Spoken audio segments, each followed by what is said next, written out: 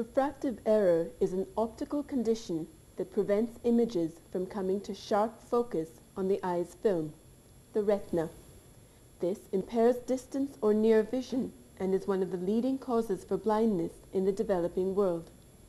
It is a problem that can and must be addressed.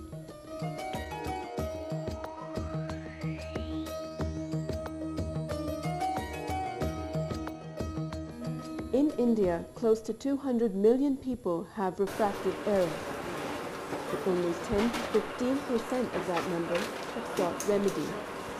The solution is a pair of spectacles, simple, straightforward, and effective. But ignorance, poverty, and inaccessibility prove difficult barriers to cross.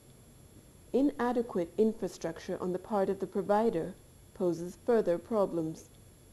Today we are very ill prepared if 40% of the population who will actually need glasses came knocking on our doors asking for a pair of glasses. We don't have the manpower for doing the refraction to find out what prescription they need, nor the capacity to deliver the glasses.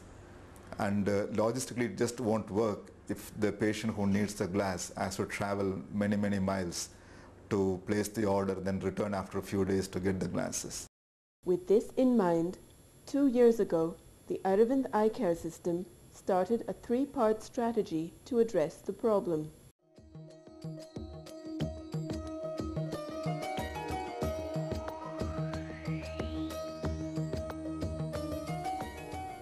Aravind's Camp Division is the backbone of its outreach programs. With meticulous planning, streamlined procedures, and community support, they take Aravind services to the doorstep of those in need.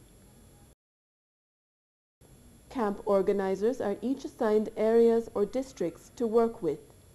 Their job is to study maps, population statistics, details of past camps, and sponsor lists.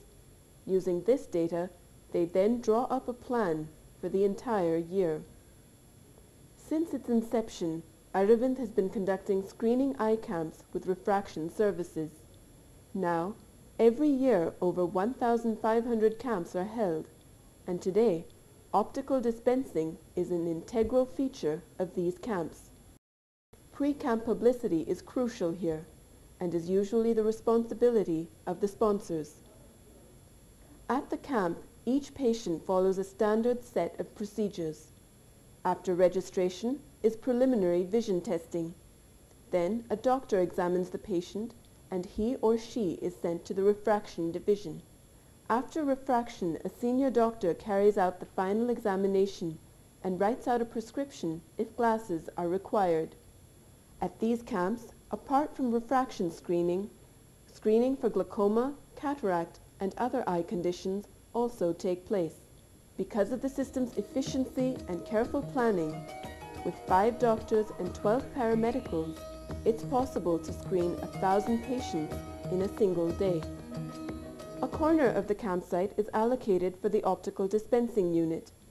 With adequate space, 1 grinding machine, a frame warmer, portable generator, switchboard, and the necessary marking and cutting instruments, an efficient optical dispensing unit can be set up without compromising quality. The optical unit in a large camp is staffed with 2 people at the sales desk. They attend to customers and assist in frame selection. After marking pupil position, they hand over to the grinding division. Here, the right lens is chosen, marked, and cut to frame size by 1 person.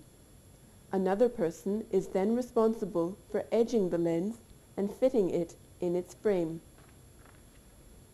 Ready-made as well as made-to-order glasses are available at these camps, and patients can collect their spectacles half an hour after placing an order.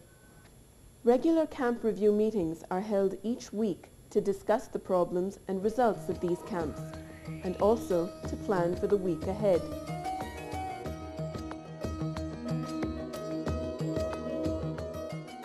Children with refractive error don't always complain of defective vision. This is why school screenings are so important. After identifying a target school, Aravind conducts a special training session for the teachers. They are taught to screen students using vision screening cards. At a later date, an ophthalmic assistant from Aravind conducts the second level screening for those students identified with error. After screening by the ophthalmic assistant, a team of doctor and paramedical staff are going to the school to examine the students. They prescribe the spectacles, those who need it. Our optical dispensing unit is also temporarily set up in the premises. The parents are also there. They take a decision to buy the spectacles. The spectacles are delivered on the spot.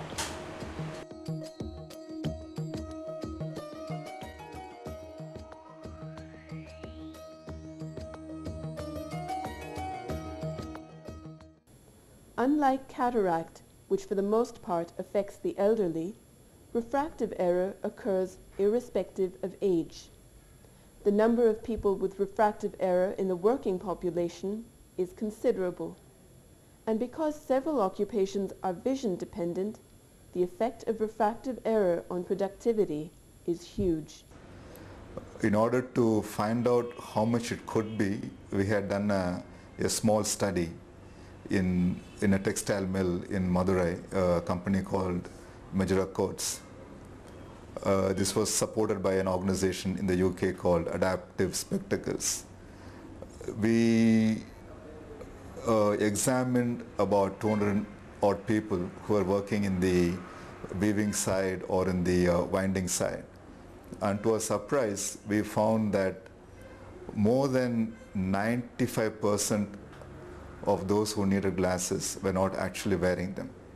In fact, almost all of them needed glasses and 90% were not wearing the glasses.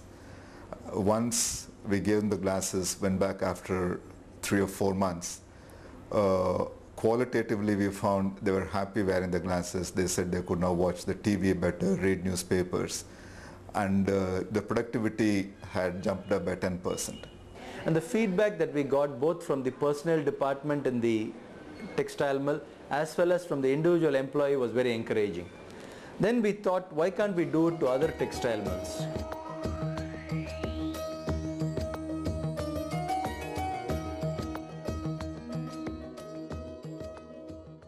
In all the refractive screening programs conducted by Aravind, 3 important things are carried out. First is the detection of error. The second is writing of the prescription, and the third is on-the-spot delivery of spectacles. But how affordable are these spectacles? In a country like India, it's important to find inexpensive solutions. Glasses provided through these programs cost anywhere upward of 150 rupees, or $3 US.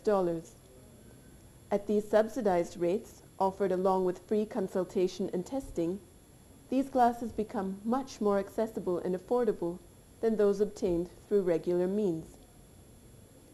In some societies, there is a stigma attached to wearing glasses, and to overcome this, it's important to choose an array of frames that will cater to the range of customers you deal with.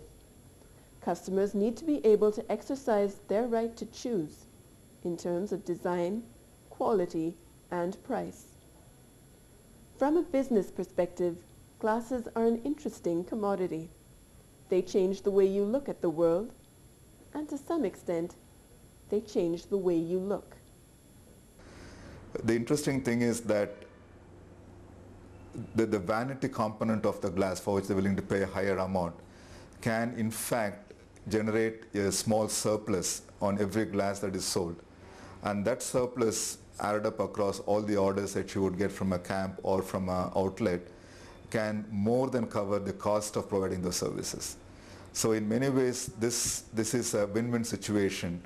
We can serve the community, have them get rid of refractive errors, and do it in a way it can financially sustain and then carry forward by itself. Much work remains to be done in terms of community awareness and working out the logistics of manpower and infrastructure for effective refractive error services. But this is a problem we have a solution for, which means with planning, commitment, and sustained effort, we can succeed in making the correction.